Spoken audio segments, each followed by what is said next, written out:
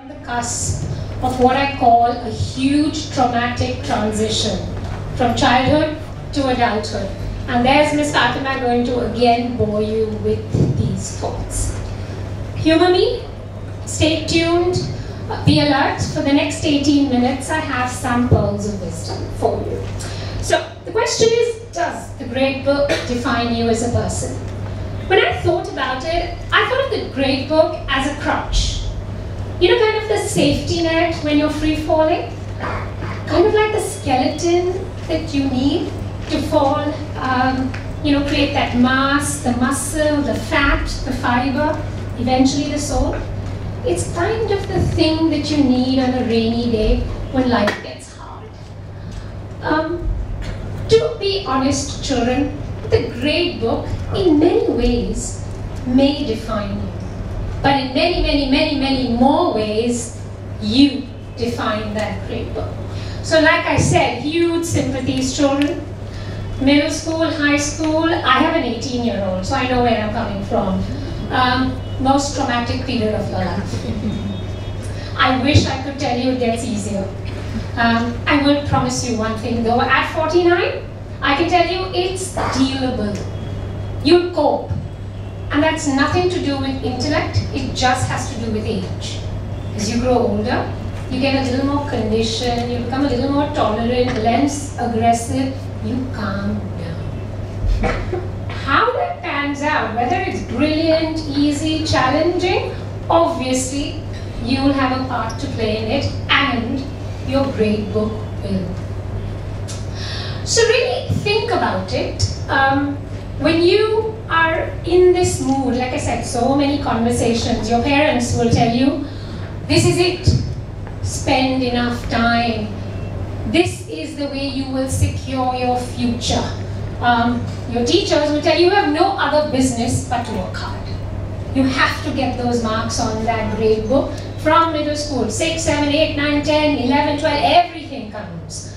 Then you have your tuition teachers who put more pressure and tell you, stars and moons will be yours if you attend my classes, practice those worksheets and score. And wait, those admission counselors that will be after your neck in grade 8, grade 10, grade 12. I know because my son goes through it. They will tell you this is it. Marks matter. Nothing else does. Yeah, do your NGO stuff and somewhere contribute and write some book and publish it. All that's fine, but the grade book matters. You have your friends, your peers, who will put more pressure by using social media posts to put you under the scanner.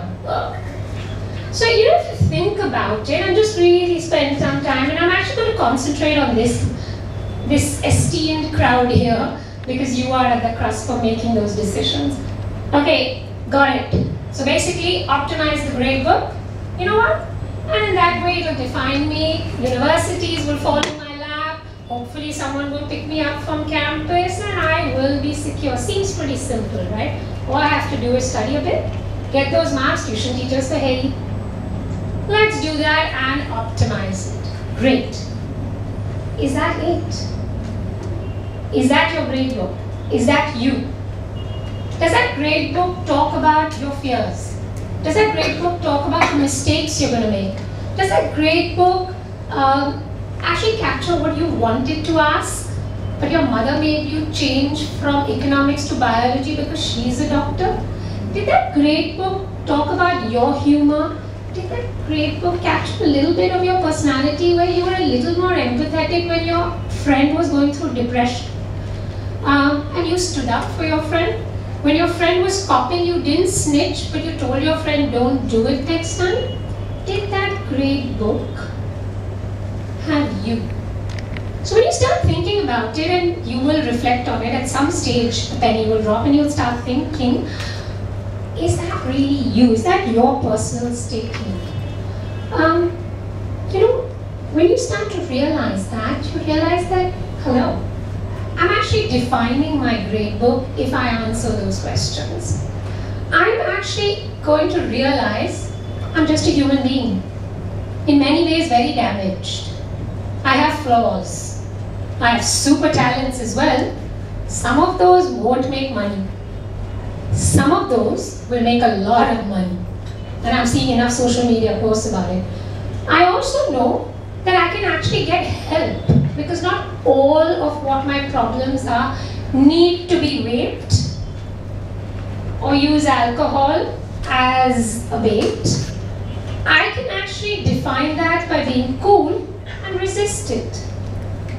And my high will actually be because I came up with a brilliant idea, because I read that much and I discovered a program that will actually work for me. So in a lot of ways, you start to define that grade book. You will take risks with certain subjects that you never thought were possible before. And when you start doing that, you're in control. And you've actually created a skeleton with a soul that's you. So, you know, my thing to you was that I'm not going to stand here as someone at 49 and give you these pearls of wisdom because I'm older and now you should listen to me. I'm actually going to base it on 3 real life examples of what that grade book is to you. What is that grade book? It's the one that defines you in some ways. But remember I told you, it's that crutch. It's that thing that you will fall back on. And I'm going to substantiate that with 3 real life examples. Because quite frankly, kids, I hate it when people give me theories. It sounds really good, it's in a book, it doesn't work really. My husband is the chairman of selectors for the national Indian cricket team. We put out a brilliant team during the World Cup, won all our 10 matches. What happened on the finals? We lost. So the plan B is very, very important, but it's still that crutch, it's still that skeleton that's important. So coming back to my real life stories. I had the privilege of meeting Andre Agassi in an event in Mumbai. Anybody heard Andre Agassi's name? Yes. Yeah, everybody's heard. He's also written a book now. Cool guy, right? Some head sports coach of yours, sorry, head boy of yours. There he is. He's a tennis player as well, so he will reflect on this. So Andre actually does a lot of work in education, mind you. So I asked Andre, because we were allowed to ask questions, I said, why, for someone who's achieved so much, you're sitting on a wealth of funds, you can do pretty much what you want to do and take a holiday every day.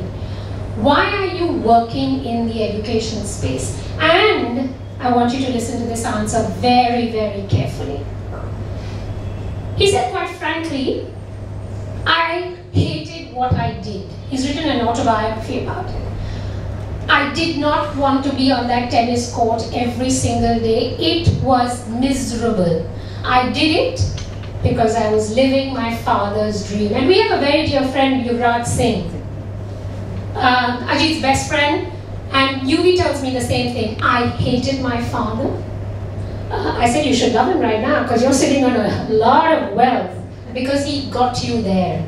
He said, yeah, but it's my crutch. So anyway, coming back to Andre, apologize, I keep jumping stories, but Andre said, Fatema, on circuit, there were more talented players than me.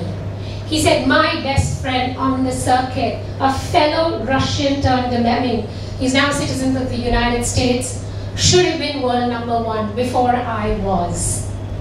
Unfortunately, there was an injury, a life-threatening injury where he couldn't play again. Unfortunately, he had no grade book to fall back on. So that crutch, I told you, that's important, that grade book, he didn't have it. And he's saying, I have seen him suffer, gone through depression, finally took his life because he had no crutch to fall back on. And that's why I'm working in education to create educational systems. And he does a lot of work with charter schools in the United States of America. He says, I want to give children an opportunity to have a skeleton. How much fat you put on is up to you, but you need the skeleton. Story #1. Story #2. A brilliant entrepreneur He has raised 800 crores funding. He is part of a large pharmaceutical chain worldwide. He is younger than me, my fellow Sydneyite, who was learning disabled, made seriously more money than I did. He just told me when I asked him the story, and I said, does the grade book define you? He said, Fatima, I have nothing to say except I wasn't an ideal student. With my learning disabilities, obviously I was at a disadvantage. But he said, all my struggles in life, and I got lucky, taught me the one thing. Had I paid more attention to what I studied and had I taken those subjects that I enjoy, my struggles would have been less. So this is not me telling you, like I said, using my pearls of wisdom with my age, but this is a fact that the grade book gives you that crutch while you continue to define it. So think about it. My third story is about a young budding badminton player. A cricketer's daughter gave up education to pursue badminton from middle school, year 6. How many year 6? There you are. So imagine not going to school and all she did was actually train every single day. Sorry, I'm actually talking a lot about sport, but that's just natural because it's very close to my heart. But I hope you understand what I mean. So, budding player, dedicated. I mean, I would look at her and say, Kiara, stop. Like, you're in grade 6. Like, laugh, go out, do what normal children do, which is put lipstick and post those pictures on social media. You can't be this dedicated. Unfortunately, COVID happened, and she went through a bit of a mental challenge because she picked up an injury as well. Having said that, the one thing her mother had thought about and anticipated was the homeschooling option, which meant she still had her crutch. She didn't have it in a normal school scenario, but she still had that crutch. And that crutch, which is that grade book that she did by taking the open school examination, gave her the strength to pursue a career in mass media and communication. And today she set up her own social media company. So remember, it was her safety net. She didn't let it define her, but she defined it so that she could switch careers, and she will probably be India's top sports commentator in time. Watch out for her name, Kiara. My last story, and I don't have bells ringing right now to remind me that I'm off the time limit, so I'm good. My last story is a very, very serious one, and it is very, very close to home for me.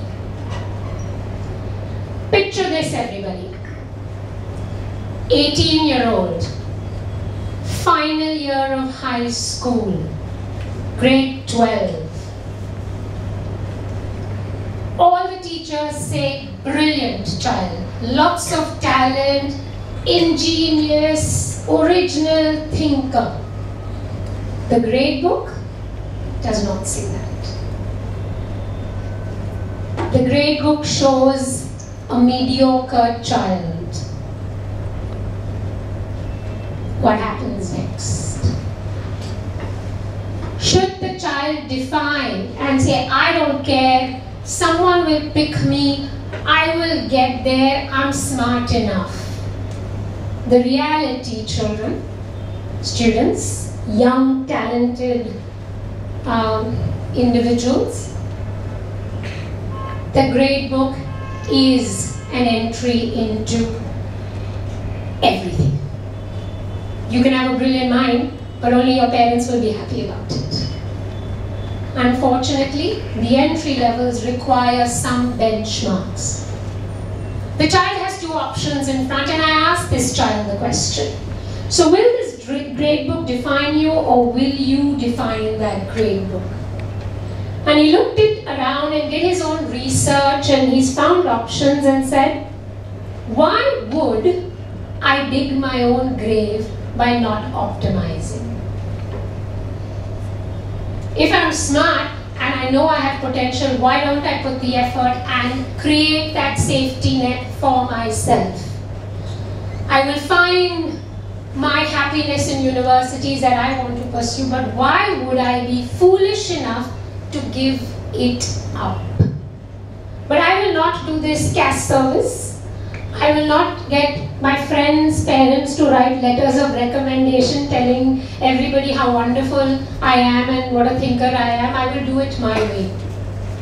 But that personal statement will reflect that child that he has still taken that. And maybe you need to call me back, ma'am, in July to actually know when the results happen, how that grade book defined this child, or did the child define the grade book, and which university the child has gotten into. So, you know, the writing is on the wall. You have the power, quite frankly, and nobody else does. You can use these examples, and there are plenty of more inspiring examples available that will tell you that your grade book is your base. And you can shape, create, change it, use it, manipulate it, and optimize it the way you want it. So think about the free fall that you have between now and grade 12. Think about what you want that grade book to reflect. Think about telling your doctor mom, biology isn't life's solution.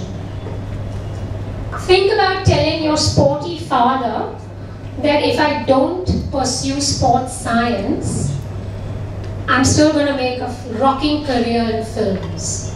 Probably talk about sports through films. Take those risks, define that grade book.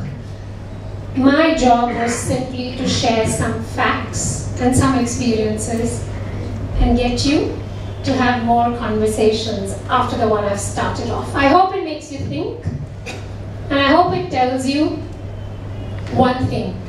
We're all damaged, we're all unique, and the more damaged we are, the more people around us can help us. So create your own path with that grade book and have a lot of fun while you do it. Thank you.